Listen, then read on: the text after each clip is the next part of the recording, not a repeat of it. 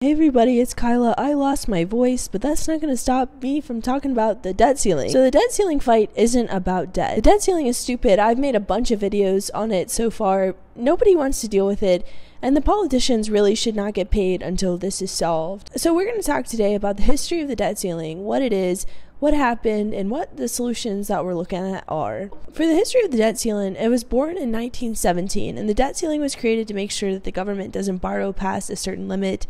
It encourages fiscal discipline, basically make sure that the government isn't being stupid, which is kind of ironic. But now it is stupid. The debt ceiling has created stupidity. It was mostly created so they didn't always have to ask permission to issue new bonds, but now it's being used as a political football, an act of theater. So what is it? Because the debt ceiling does not authorize new spending, Congress does that on their own, which is also a nightmare. The debt ceiling just allows the government to borrow money so that it can pay the obligations that already exist. The government is funded by bonds and taxes, and when we reach this debt ceiling limit, we have to rely on taxes, which is never enough to cover the spending that we need. So we're at that point. We breached the debt limit in January, and since then the Treasury Department has been delaying payments and running down cash balances, and now the question is the day that we don't have enough money to do this anymore. This is known as the X date, the day that we just run out of cash. April tax receipts were down almost 40% this year, so everyone's like, maybe we're going to run out of money in July? But it's increasingly seeming like we're going to run out of money in June, which is terrifying. Recent cash flow figures from the Treasury suggest that no one knows if they'll even make it to June 15th, which is a key tax payment day. And this is important because the Treasury funds the government and there are issues with their money. So going back to that point about cash balances, the Treasury's cash balance fell to $87 billion on Monday from $140 billion on Friday, partially due to an unexpected large volume of state and local government securities redemptions. Treasury straight up ran out of cash. And they have emergency measures, but they've run through almost all of the $88 billion that they have in extraordinary measures. Yellen can do other things. Luckily, investors are still reluctantly buying government debt. The Treasury on Wednesday sold $39 billion of 17-week bills at 5.1%. Treasury bills maturing in early June, so around this X date number where people are like, the government's going to run out of money, continue to trade at a discount to other securities, so people are definitely spooked just based on that alone. Investors are also buying insurance on the United States. Listen to this. The cost to insure United States debt is now higher than the bonds of Greece, Mexico, and Brazil.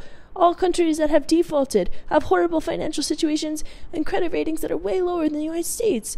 And it's just ridiculous that we're in this situation. The negotiations between McCarthy and Biden are dumb because they are not negotiations. The GOP is just like, hee, we will sabotage the country if you don't give us everything that you want.